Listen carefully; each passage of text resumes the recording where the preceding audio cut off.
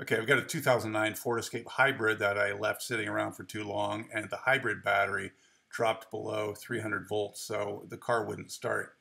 What I've put together here is a video about the easiest way to get that battery charged back up so you can get it running again. Keep in mind that hybrid battery is high voltage and it's got a danger of electrocution or death, so perform this at your own risk. Make sure you remove that orange safety disconnect plug whenever you can.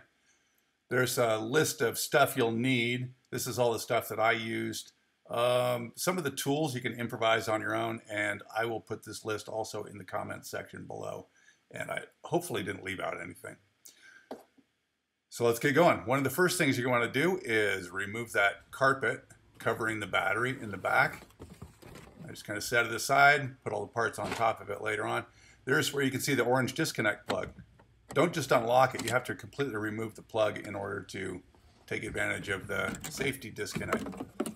Remove that rear plastic trim by the tailgate, and then you're going to want to remove the plastic trim on the sides, over on the passenger side and over on the driver's side. You don't need to remove it completely, just kind of get it away. There's a couple of screws you're going to need to access on the sides of the battery cover. So you need this plastic out of the way so you can kind of get in there and get to those screws. I just kind of twisted those panels up and wedged them against the ceiling, so I didn't have to completely take them out, but just to kind of get them out of the way. The next part here is optional, but I figure as long as you have all the covers removed, this might be a good time to just double check and make sure the connection for the air cooling system for the battery is nice and clean. I've got a couple dogs, so I always have sand and dog hair everywhere in the car, so I always want to pop this black plastic cover off and just make sure everything's clean so we have nice airflow into the battery and it can cool off properly. Alright, so the next thing you're going to want to do is remove the black styrofoam spacer that's between the rear seat and the battery. It's just glued into place, so just go ahead and pop it off and set it aside. There's a couple of 10mm hex head screws on the front edge of the battery cover, so that's why you need to take that styrofoam piece off. There's also a couple of side screws, T30 Torx screws. They don't have pins in them. They're really short and they're on the side. These are the ones that are going to be tough to get to. There's one on the passenger side and one on the driver's side. They'll take a T30 bit, or you might be able to fit an Allen wrench inside there if you get the one the right size. Okay, next use a T30 Torx bit with a center hole to remove the 18 Torx screws on the top of the cover. All of these screws have a center pin, so you're going to need to make sure you have that correct bit. There's 18 of them all together, and it's pretty much just in the front part of the battery. This ones in the rear you don't have to take off, just the ones for the cover of the battery, which is in the front part, closest to the front of the car. Alright, make sure you've removed all 18 of the Torx screws on the top of the cover. Got them all set aside. Now grab that 10mm wrench and get the two screws out that are right facing the back seat where you pulled that black styrofoam spacer out of. These are pretty easy to get to. I'm trying to do this left-handed since I'm holding the camera in my right hand, so it's not looking very great. But just get these off. You'll be putting these back on.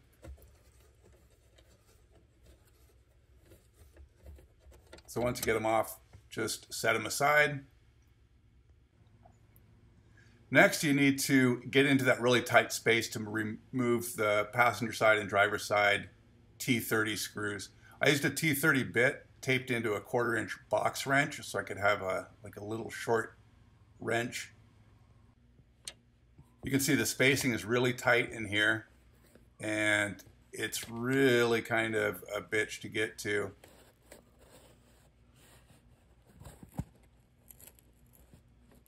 And you won't be able to turn the wrench. You might be able to, if you've got the right kind of tools, you might have a really short ratchet. Just be patient and realize that even though it's slow, it's still faster than removing the entire battery.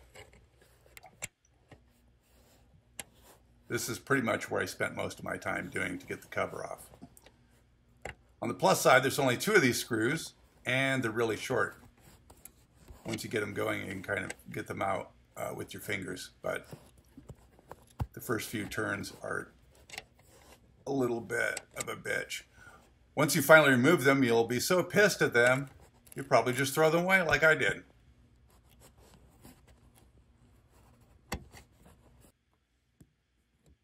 So you can see, finally get your fingers in there. You can see what the screws look like. They're really short. I don't see any sense in putting them back in. It's not worth the headache. Once I found out the size and I found an old IKEA Allen wrench, I used a grinder and I cut the long-handled Allen wrench off. And this made it a little bit easier. It's still kind of tricky to get to, but still really aggravating. Like I said, this is the most frustrating part in the entire job. The rest of the job is really pretty easy. There's those screws. They're going to go right in the trash can, and I'm not going to bother putting them back in. They don't really do much except annoy you. All right, now you can remove the battery cover, and here we can see the battery. Make sure that orange disconnect plug is out. Now, it's my understanding on the years before 2009, they had a charging system in place inside the battery, and for whatever reason, they didn't include it in the 2009. It was over on the driver's side, and you can see this kind of empty area with this gray plastic. And this is where we're going to tap into. They left the wires for the charging system there, so we're going to tap into those, and we're going to put in our own charger. So it's already got wires in there. Take that gray foam, get all the wire ties off there. I think there was 5 wire ties. Just clip those off, save that piece of gray foam, and you're going to see a pair of wires covered in an orange wire loom. One has a gray connector and one has a black connector. The gray connector is positive and the black connector is negative. These were part of the earlier years charging system, but they just kind of left these wires in place in the 2009, even though they didn't include the charging system. Make sure you label these wires in case you cut the connectors off. You won't get them mixed up. And next, locate the unused 6-pin bulkhead connector and remove it from the side of the battery housing. This is facing the rear seat. Once you have that off, you can install a 3/4 inch electrical junction box clamp. And this is where I'm going to put the plug for the battery charger. So it's sticking out of the battery, and I can charge it up later if the same thing happens again. There's a couple of ears on the device I'm using for a battery charger. Use a couple self-tapping screws, and I just screw it into that empty place over on the driver's side. See it screwed down in a couple of places. Next, you're going to want to put a regular 3-prong household plug on the AC side of the battery charger.